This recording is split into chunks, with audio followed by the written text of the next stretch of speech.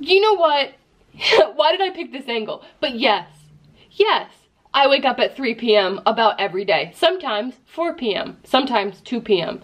But mainly I average out 3 p.m. wake up time. I'm done of having to live in secret. I'm done of when somebody who's not one of my friends texts me and in the morning and then I don't text back until 3 p.m. and then I have to be like, oh sorry, I was super busy, instead of saying, hey sorry, I was dreaming. I was in a nice state of slumber. You know what I mean? Like, I'm sick of living in lies. So yes, I wake up at 3 p.m. every day, and that's just a reality of my life. I'm done hiding, and it's time to, let's normalize this. And the best way to normalize this is to denormalize waking up early, and I have a few ideas on how to do that. One person in my life who for my entire life has always woken up super early and has always tried to encourage me to wake up early, always telling me that I have to stop sleeping in late, is my dad. And it's like, one, Dad, I like, you think I haven't, like, there's melatonin literally right here. Doesn't work on me though. Melatonin does not work. I'm powerful. You think a pill can make me go to bed? No.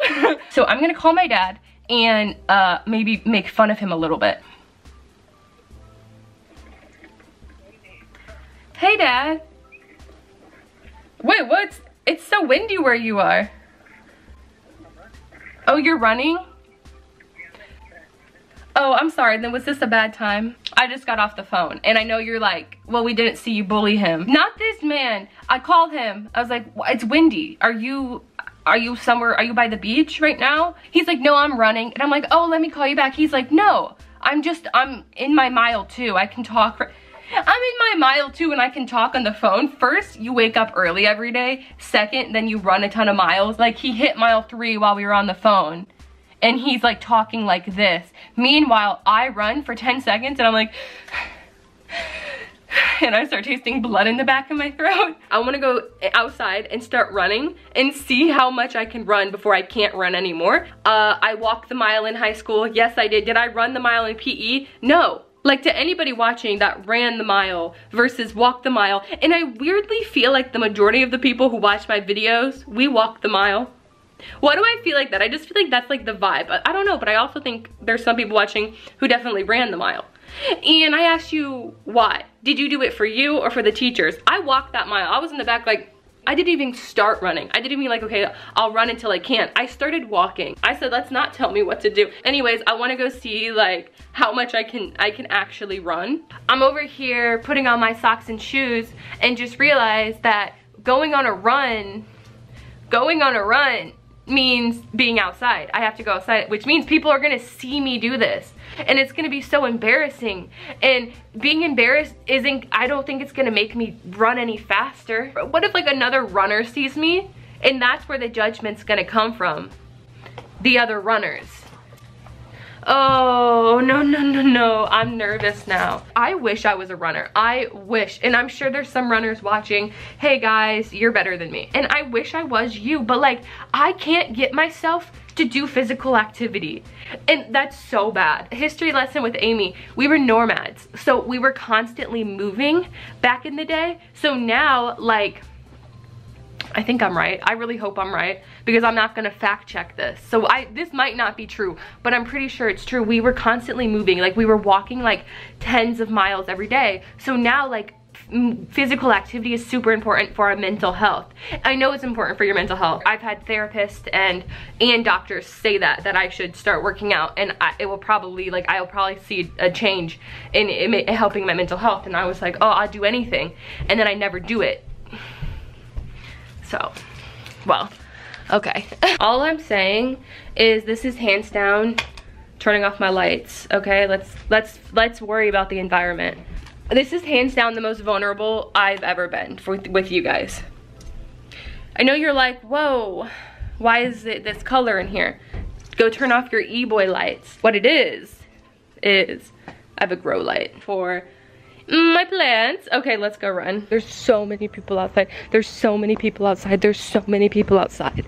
I haven't even started and I'm already humiliated. Okay, oh God, there's somebody who's walking around, going up to people. Oh no. Don't come up to me. I'm gonna bark. That's how I'm dealing with people from now on that I don't want to talk to in public, especially during a pandemic. It's counting me down. Begin workout. Okay. I hate this. I hate it already. But I'm trying to keep a positive mindset. Oh my god, people can see me. That's the worst part. This is so hard to talk. My dad was literally on mile 3 and talking to me like it was nothing. Oh my gosh. Okay. Okay. I hate this. It's kind of nice, actually. It's kind of nice. Oh my god, I've gone so far, you guys. Do you think I've ran a mile yet? I think I'm at a mile. Oh my god, am I a runner? I'm a runner, oh my gosh. I haven't drank water yet today. I have not drank water yet today. I hate it here. Okay, but I'm gonna keep going. Oh my god, somebody. I see another person. You know, I'm at that point where I'm like, yeah, I wanna stop. Okay, how do I stop? Pausing workout. No, let's end it. Workout completed. Workout completed. I was running at the pace of a 10-minute mile, which is, I think, excellent. It could have been worse. I ran 0.17 miles. I don't know what that means, but it's better than nothing. So I think I did wonderful. You guys, the way in which I have a stomach ache right now, do you think it's because I just ran like, I think almost a mile? Because I ran like I ran like 2 miles. I just ran through, you guys, I just ran a 5-mile run, as you guys know, and now I have a stomach ache. I have a stomach ache. I wonder why. What do you do to fix stomach aches? How to get rid of a stomach ache? Oh my god, I'm dying. Take some medication, maybe. Drinking water. Oh my gosh. I've been drinking water today.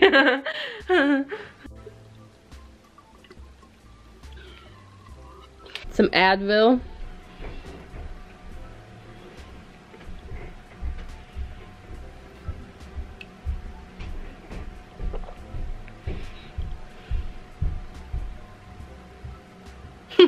Just did a Target pickup. Let's do a haul. Beads, because I want to make a beaded necklace.